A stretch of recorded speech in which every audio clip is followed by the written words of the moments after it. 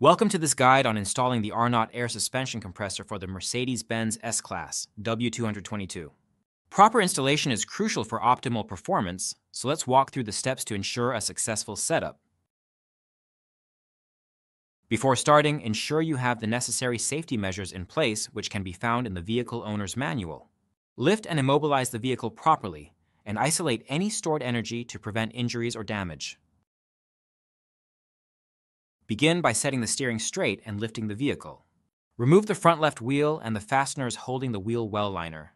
Remove the inner wheel well liner to access the air suspension compressor. Next, disconnect the two electrical connections on the compressor. Carefully remove the airline fitting, ensuring no dirt enters the system during this process.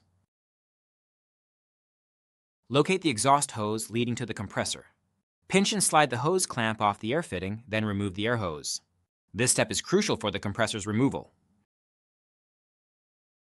Remove the 3 mounting nuts to detach the compressor from the vehicle. Carefully take out the compressor, ensuring no components are damaged during removal. With the compressor removed, installation of the new one can begin. Use the Arnott accessory kit to install the 3 rubber grommets on the new compressor's mounting brackets.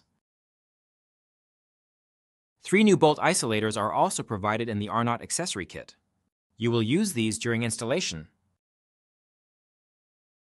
Install the new compressor using the provided isolators, washers, and mounting nuts. Ensure the compressor is oriented correctly and all nuts are tightened to the vehicle manufacturer's specifications. Reinstall the exhaust hose to the new compressor.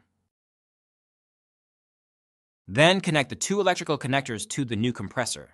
Make sure all connections are secure to prevent future issues. Now, remove the airline fitting from the air hose and discard it. To do this, remove the collet and the remaining fitting will slide off the air hose.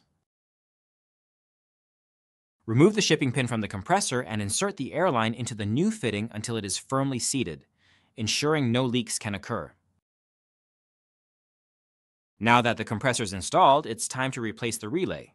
Under the hood on the left-hand side, remove the trim panel covering the fuse box that contains the compressor relay. Then locate the compressor relay. Replace the compressor relay with the one provided by Arnott. After replacing the relay, close the fuse box and reattach the trim panel. Reinstall the fasteners and wheel well liner, followed by the front left wheel. Ensure everything is securely fastened before proceeding to the next steps. Engage the vehicle's air suspension system according to the vehicle manufacturer's specifications. This step is crucial for the system's proper functionality. Then lower the vehicle. Congratulations, the installation is complete. Thank you for choosing Arnott for your air suspension needs. If you have any questions or require further assistance, please contact our support team.